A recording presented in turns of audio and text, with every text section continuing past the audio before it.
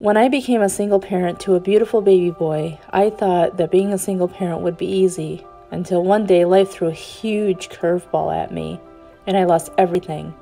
My rent kept going up, my job wasn't able to support me and my son anymore, so we had to find another living situation. From that point on, things kept getting worse and worse because I was afraid to ask for help. I learned that in time, there is nothing wrong with asking for help when you are down on your luck. When there is help out there so you and your child can get back on your feet, take it. There is no shame in it, even though you feel embarrassed about it. When I didn't ask for help, this is what happened to me. There was a time when we had to leave an emotional abusive situation at the end of the summer, and it was pretty scary. I left with whatever I could and left as fast as I could because I didn't want it to get any worse than what it already was. After many attempts into filling out job applications, making daycare work, it was just a total car crash.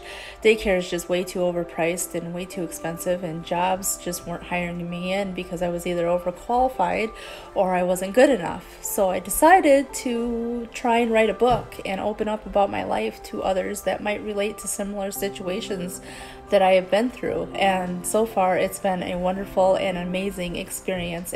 As I was trying to get my book out there, we moved so many times. We traveled so often and moved from place to place, living in motel rooms and traveling on the bus and traveling by car. It was just really hard to make anything work in a lot of places because, it's too expensive.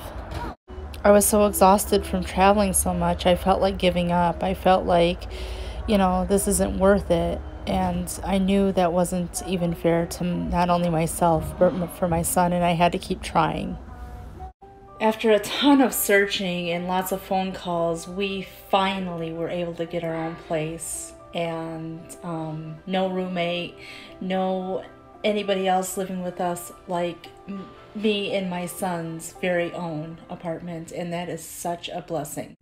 People think that when you're a parent, you always have to put your children first, and in some stances, yes, you do have to put your children first, but you also have to remind yourself that you got to take care of you too.